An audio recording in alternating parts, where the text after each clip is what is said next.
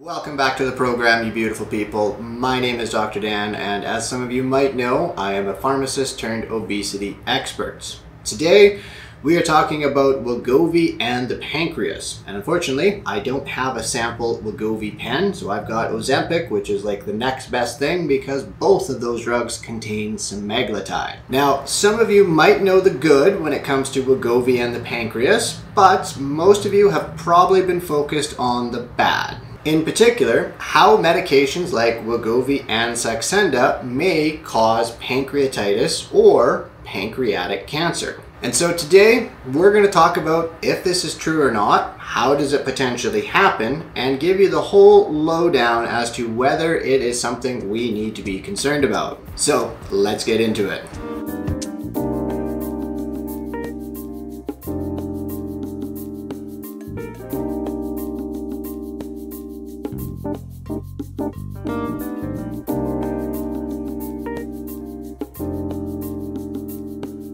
And as always, you beautiful people, don't forget to hit that subscribe button right down there, you know, the big red one, so you can make sure that you don't miss out on another episode.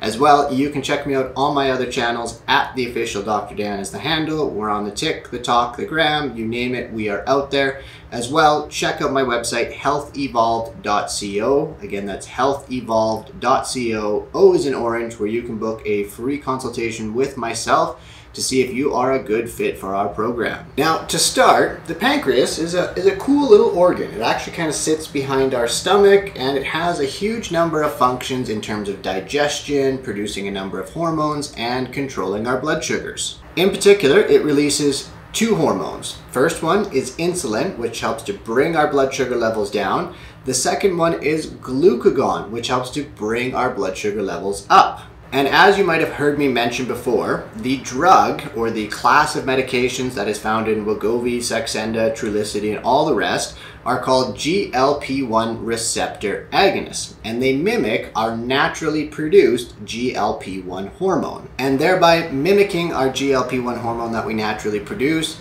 it exerts the similar effects. So what does the GLP-1 hormone and the GLP-1 medications, by association if you will, do at the level of our pancreas? The first thing that happens is they will actually stimulate the pancreas to produce more insulin to bring our blood sugar levels down. In this situation, I'd like to think about it as the GLP-1 is giving the pancreas a little bit of a massage in order to help it work more efficiently. And like any good massage should be, GLP-1 is also helping the pancreas to become healthier. And in this way, what it does is it helps to prevent cells in the pancreas from breaking down, and hey, might even generate new cells as well. And all of this is going to help with overall insulin production and managing our blood sugars. And so what the combined effect of this is helping you to bring your blood sugar levels back down to normal, such as if you have a meal, post-meal, blood sugar levels go up. GLP-1 hormone then acts at the pancreas, insulin's released and brings the blood sugar levels down. Glucagon production is decreased, so there's not more sugar being produced. And this goes to the same situation as diabetes in how it helps you to manage those blood sugars. So that's the good stuff. Now, what about the bad stuff? In terms of pancreatitis and pancreatic cancer, this is where things get a little bit trickier. And the reason for this is that it's been difficult for us to link the GLP-1 medications or even the GLP-1 hormone directly to causing pancreatitis or pancreatic cancer. In fact, only about 2% of all the cases of pancreatitis are thought to be due to a particular drug. And just an FYI, this 2% includes all the potential medications that are out there, not just the GLP-1 medications. And before I get too far ahead of myself, for those of you that don't know, pancreatitis is like an inflammation of the pancreas, whereas pancreatic cancer is, well, hopefully pretty explanatory. Now, in a majority of the cases where GLP-1 has been implicated or associated with causing pancreatitis, there has been another underlying cause or reason for that pancreatitis to actually occur. For example, sometimes rapid weight loss, and in some cases not so rapid weight loss, can produce gallstones. And gallstones hanging out in your gallbladder can kind of be like a frat house. You see, if you live next to that frat house, the frat house, they might be living it up, doing their thing and, having a great time.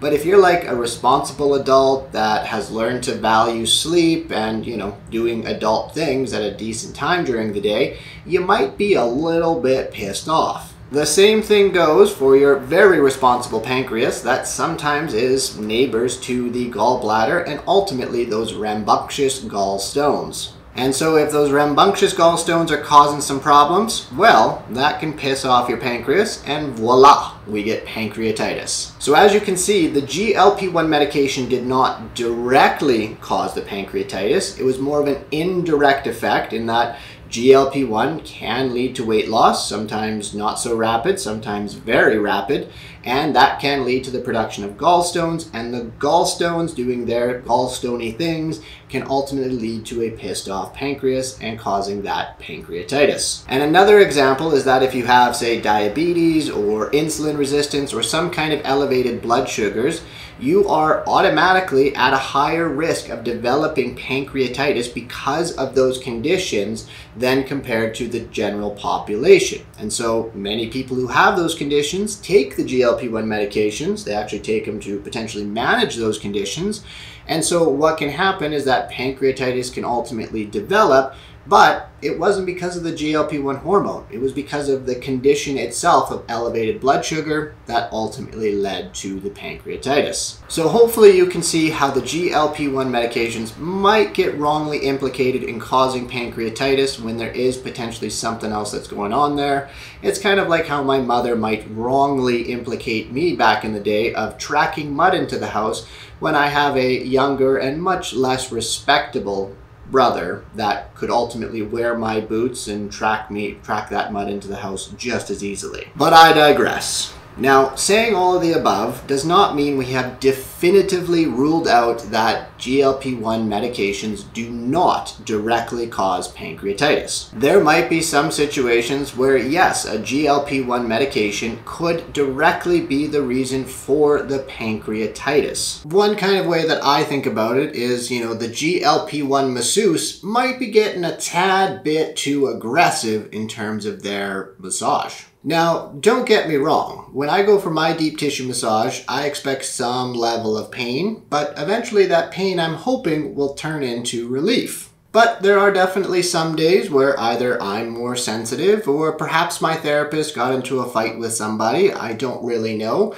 and yeah, I can be left in a little bit worser shape than when I went in. And thus, something similar might be happening with GLP-1 and our pancreas. Something is just getting stimulated too much or what have you, and ultimately leads to pancreatitis. Again, we don't know all the details at this point in time, but that is kind of just one way to potentially be thinking about it. With regards to pancreatic cancer, there is even less evidence that the GLP-1 medications may be even associated with it. And in my opinion, there is essentially zero evidence that links the GLP-1 medications or associates the GLP-1 medications with pancreatic cancer. You see, the pathophysiology of pancreatic cancer and, well, pancreatic cancer itself is very complex. And yes, repeated episodes of pancreatitis can lead to potential pancreatic cancer.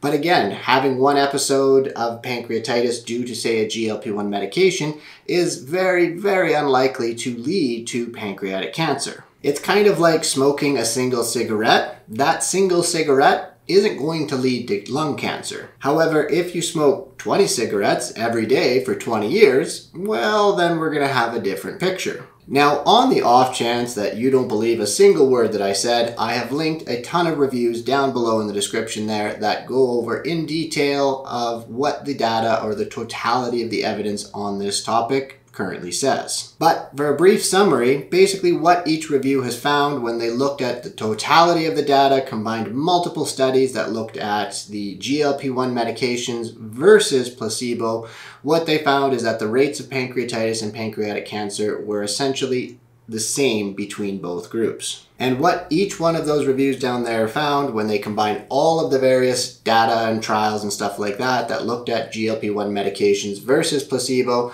they found that the rates of pancreatitis and pancreatic cancer were no higher than what was found in the placebo group. So basically, it didn't happen any significantly higher level than what was already going to happen in the population. And yes, there are some observational studies out there and some FDA reports that will say, oh, the GLP-1 medication caused pancreatitis. But again, these reports and these studies have the issue with confounders, which I've already talked about in terms of diabetes or some rambunctious gallstones leading to the pancreatitis. All in all, the risk of the GLP-1 medications and them causing pancreatitis and pancreatic cancer, it looks like the risk is exceedingly low. We can never say zero, as this is science and new data can always come out. However, even if new data did come out and confirmed some various findings or what have you, ultimately it would show that the risk is, again, very, very low. So that is Wegovy and the Pancreas. I hope that kind of answers a question that I often get and gives you guys a bit more perspective in that regard. This was also supposed to be like an attempt at a much shorter video, and I think we might have gotten there. Maybe, maybe not. We'll find out. But yeah, yay for me. And in the meantime, everybody, don't forget to hit that subscribe button down below so you don't miss out on another episode that come out every Monday, sometimes Tuesday. And of course, check me out on my other channels at The Official Dr. Dan. As well, check out my website, healthevolve.co, where you can book a consultation with myself to see if you are a good fit for our program. Other than that, you beautiful people, always remember, small tweaks lead to massive peaks.